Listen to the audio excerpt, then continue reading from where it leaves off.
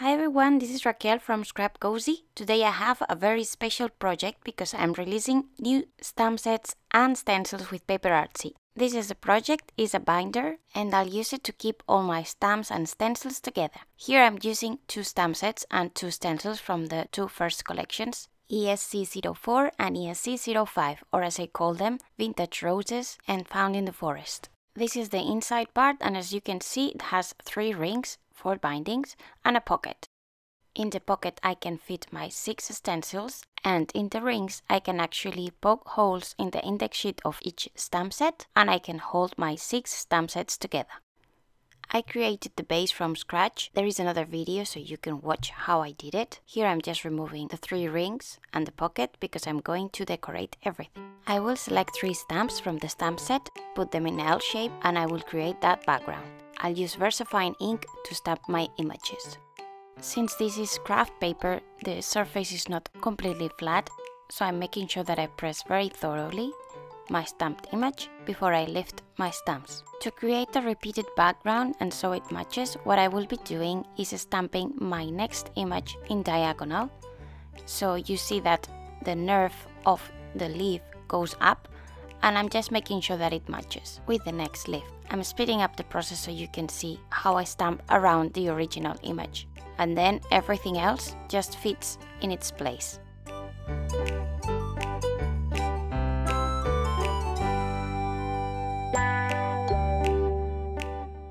It takes a while to cover everything, but we are almost done.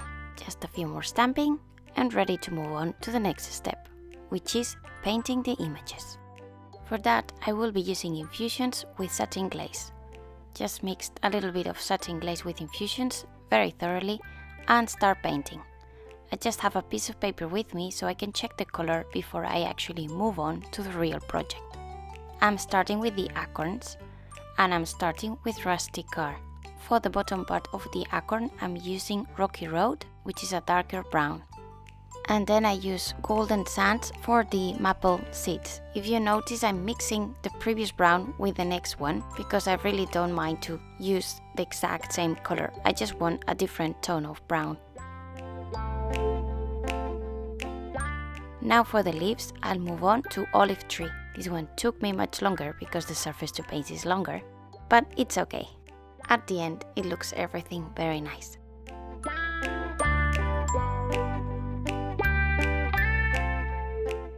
Once all painted and dry, I'll move on to the next step, which is aging the edges and the entire surface. And I will be using some distress ink, vintage photo. I'm applying it with sponge dauber, focusing more on the edges, but going thoroughly through everywhere. Once I finish with the inside, I'll move on to the outside. And as you'll see, since I created these covers from scratch, the paper that I sticked onto the grey board was not entirely flat, so it has some texture. And while applying the ink, you reveal it. So it looks very nice and very vintagey.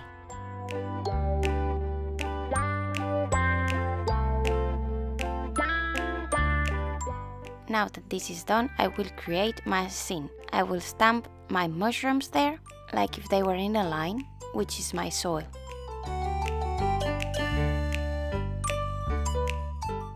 I will also stamp the leaves on the top and on the side.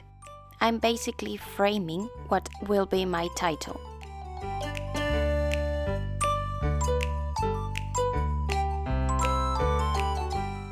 I'm putting the snail on the bottom part, also in the same imaginary line, and I'm stamping 3 times that leaf.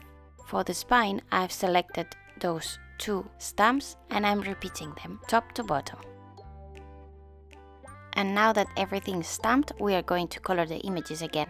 Same technique, satin glaze with infusions. I'm starting with rusty car. And I will paint the 3 leaves and some other details, like the branches and the acorns. With some rocky road again, I will paint more darker details. If you add less infusions and more satin glaze, then you'll get a softer version of brown. Or if you want a darker brown, then just add more infusions. Now I'm using golden sands again for the maple seeds. And I'll swap to olive tree for the leaves. Now I'm going to create my title. I've stenciled found in the wild forest with grunge paste, and I've put some infusions and spritz water on it. I'm heat setting it with the heat tool to make sure that I keep all the color that I can.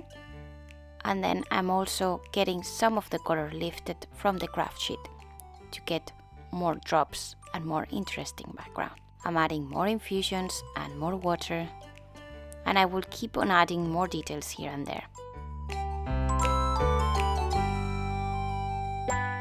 With a little bit of infusions and water and a brush, I'm just marking some vertical and horizontal lines to get kind of like a linen effect.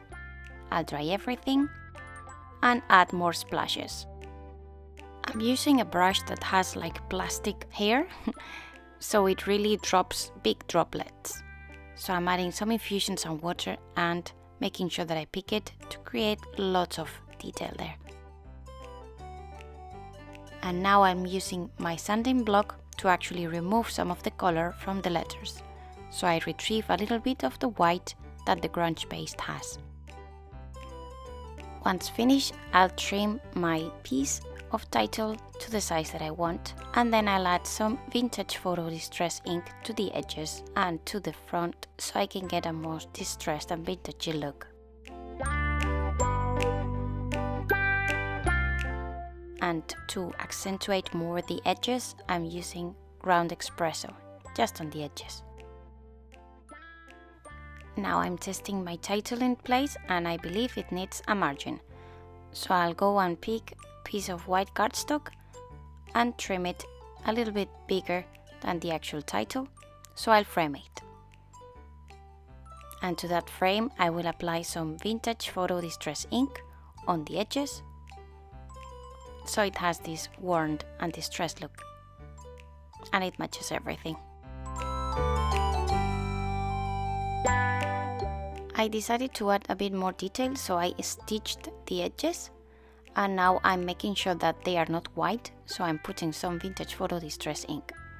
Now that I'm happy, I'm going to apply some metallic touches.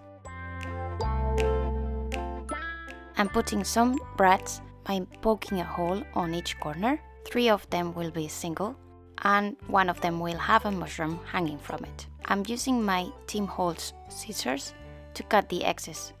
Don't use regular scissors or you'll break them.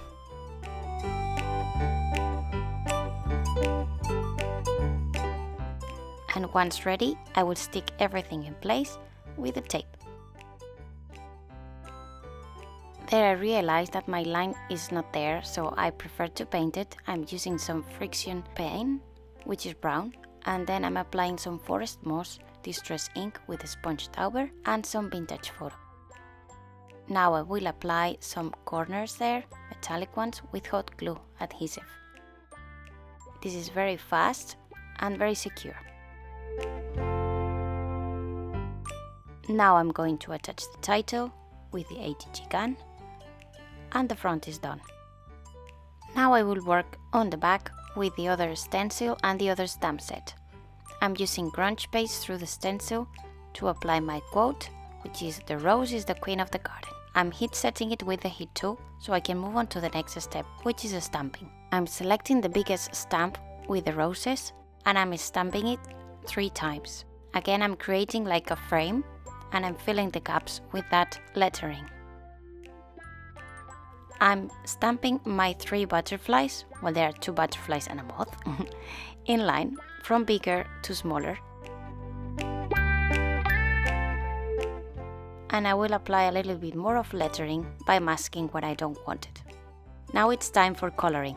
I've selected Raspberry and Sunset Beach. I'm starting with Sunset Beach, and in the same way that I did before, I'm applying satin glaze and infusions by way of my translucent paint. I'm focusing on the roses first, and I'm painting all the details and all the petals that I can find. I have my stamp set on my side, so I can actually check what is a petal and what it's not. Now I'm mixing some olive tree with satin glaze, and I will paint the leaves.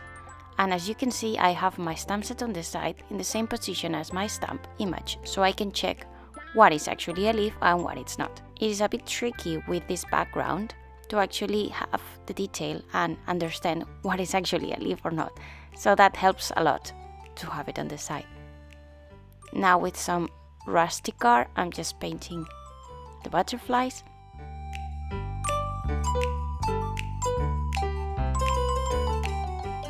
And by adding a little bit of rocky road, I'll paint the moth. And now I mix everything together to paint the biggest one. And since the letters are too white, I'm applying some vintage photo distress ink on top of them to make them a bit more brown. And I'm applying more vintage photo all around. So this is the cover finished. Now I'm doing the pocket. The template for the pocket is available on my blog, so you can see and get the measurements that you need.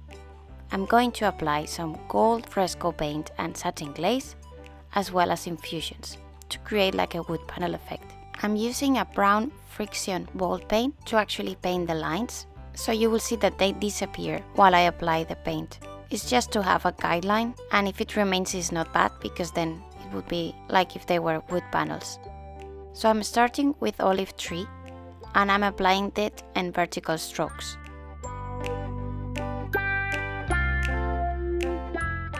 And now I'm adding rustic-art to give it a bit of a more orangey color. For the rest, once everything is dry, I will apply just gold, because I don't want anything white to be seen.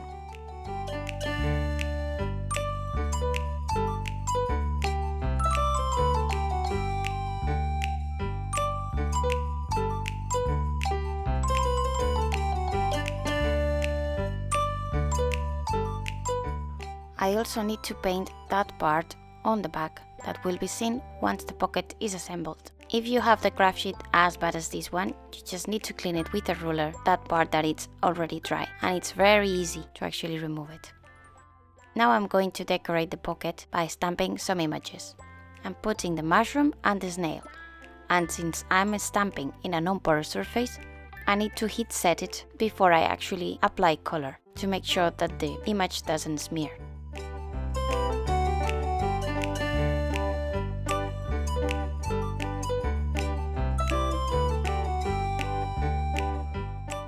And I will use the same technique as before, satin glaze with infusions.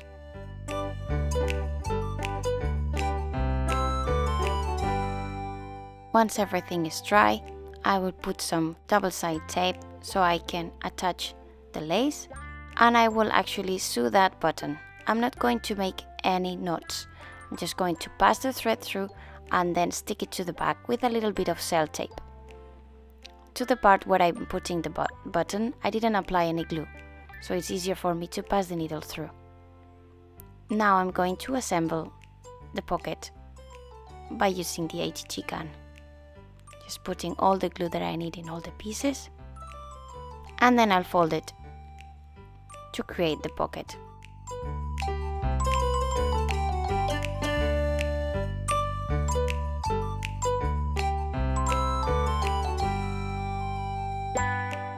Now it's time to put it in place. I'll trim the excess of lace, and then with a hot glue gun, I'm going to fix it.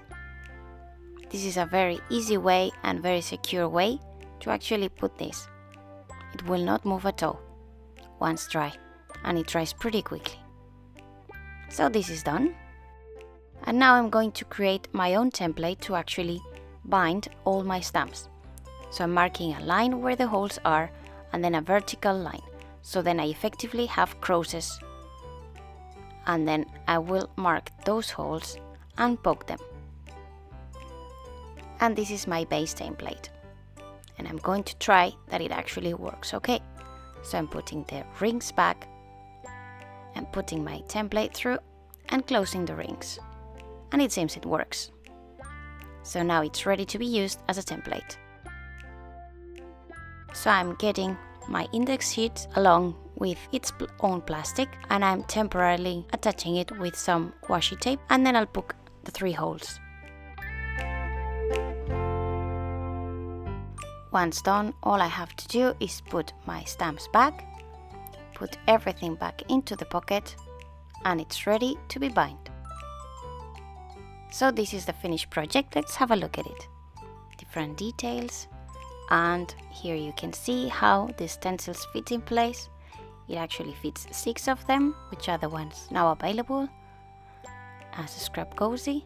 And here are the first 3 collections of stamps, the Forever release, and now we have the June release, the roses, the forest, and a Halloween one. And in this way I can keep all my stamps and stencils at hand in a single place. I hope you like it. So this is the project for today, featuring 2 of my new stamp sets and stencils that we have released in June with PaperArtsy. I hope you like it, and if you did, please subscribe to my YouTube channel, give me a thumbs up or leave me any comment. You can find the stencils and stamps available at my Etsy shop. Thanks for watching and see you in the next video. Bye!